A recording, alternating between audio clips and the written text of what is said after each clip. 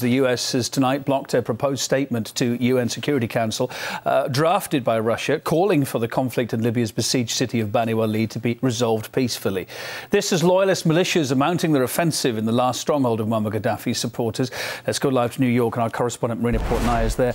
Marina, this news tonight has been greeted with some amount of dismay on the Russian side, isn't it? It certainly has. As you mentioned, the U.S. and Western countries did not back the Russian drafted press statement.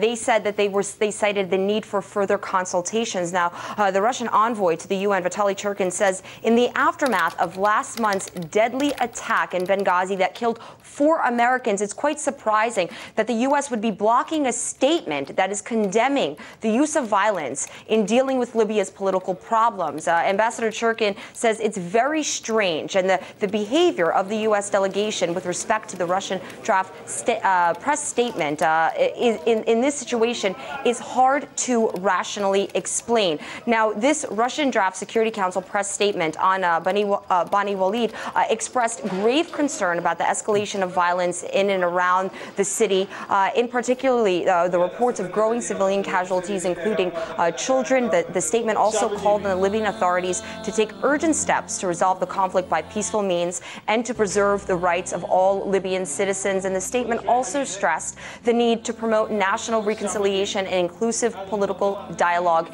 in Libya. It was quite surprising to many of us journalists that were at the UN stakeout to find that there was no agreement made on this Russian draft press statement that was tabled to the Security Council just a day ago. But as we are reporting, U.S. and Western countries say that they need further consultations before they could endorse a press statement that essentially condemns this violence that began in the beginning of October and we see is escalating day by day. So that is the most recent update coming from the UN Security Council. But Kevin, of course, these conversations will clearly continue in the days to come. Absolutely. We'll be covering it too with your help. Marina Portnaya in New York, thank you very much.